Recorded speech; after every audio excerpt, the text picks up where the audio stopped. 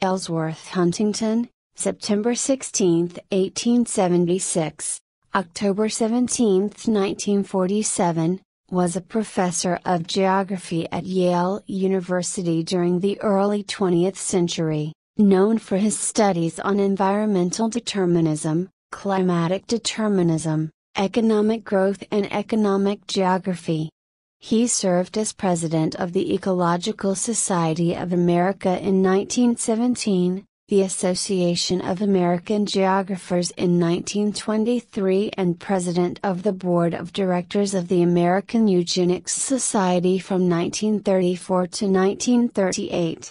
He taught at Euphrates College, Turkey, 1897 to 1901, accompanied the Pompili, 1903, and Barrett, 1905 to 1906, expeditions to Central Asia, and wrote of his Asian experiences in explorations in Turkestan, 1905, and the Pulse of Asia, 1907.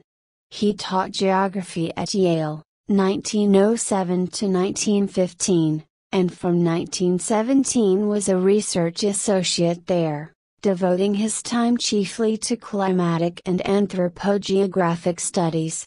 He was the 1916 recipient of the Elisha Kent Kane Gold Medal from the Geographical Society of Philadelphia. In 1909, Huntington led the Yale expedition to Palestine.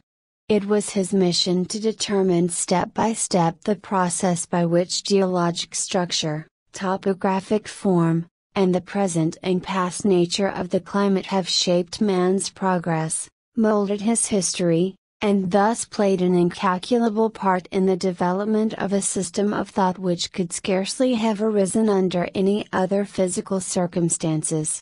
He was on the original Standing Committee of the Foundation for the Study of Cycles from 1941.